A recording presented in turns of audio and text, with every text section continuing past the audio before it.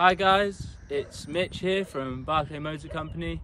One frequently asked questions that we have is how to check the oil level on your vehicle. This is something you need to do regularly to ensure the longevity of your vehicle's engine. First things first, we are going to locate the bonnet pull, which on this car is just here on the right hand side of the car. Give it a nice firm pull forwards, not too firm, don't want to snap it off. There you go. That's forward, so that's release the bonnet. You go around.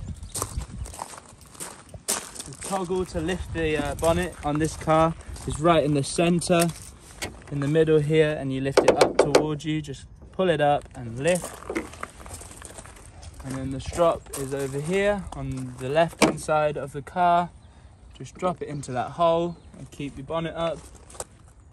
Your dipstick is this orange circular toggle. Just lift that up like that. Pull it all the way out. Pull it out, get a dirty rag and just wipe the oil off with all that old engine oil. And then have a look at your dipstick. You can see that the minimum is right here at the bottom of the dipstick. Maximum is there. So it's got to be between this crosshatch section. I'm going to push that back in.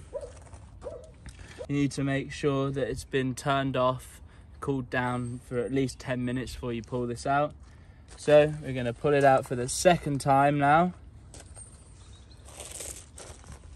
And we can see that the oil level is at the very maximum. So we do not need to put any oil in this car.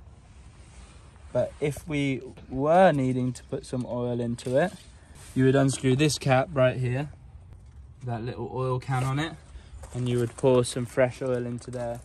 So that's how you check the oil level on a VW T5 transporter. Thank you very much. If you have any other questions, please drop them in the comments and I'll get a video done soon.